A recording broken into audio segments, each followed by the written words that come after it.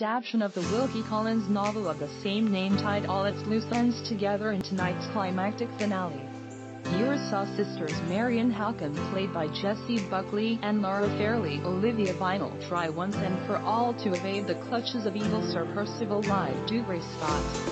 After learning that Sir Percival was illegitimate, Walter Hartright, then Hardy, knew he had him in his sight, and Sir Percival felt the heat. Quite literally, it transpired, as he'd be in a fire trying to destroy the evidence that exposed his heritage.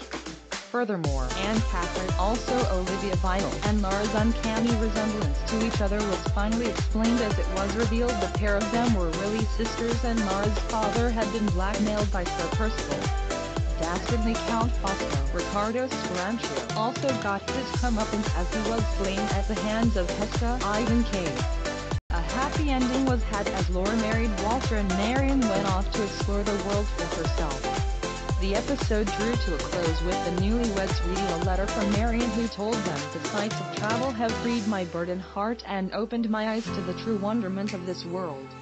This ending was a far cry away from the novel where Marian goes to live with her sister and her new husband in Limmeridge House after Laura's uncle S.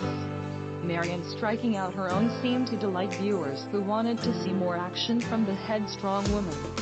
Those watching at home took to Twitter to comment on the close of the series and what could come next. There was a potential for spin-off detective espionage stories featuring Marian Dare the Woman in White, one wrote.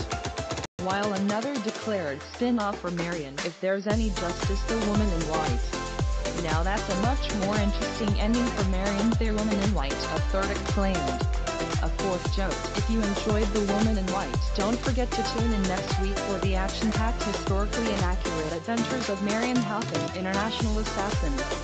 Wake and Dream. It seemed the ending was a hit with viewers as many were quick to praise the cast. "That was excellent, really enjoyed The Woman in White, congrats to all cast and crew."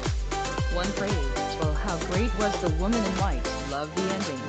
A third questioned, "BAFTAs all around, surely, The Woman in White Marian." Another lauded. However, for some, the adaptation did appear to fall a little flat. One viewer mused, well, it had some good points, but on the whole I was underwhelmed by The Woman in White.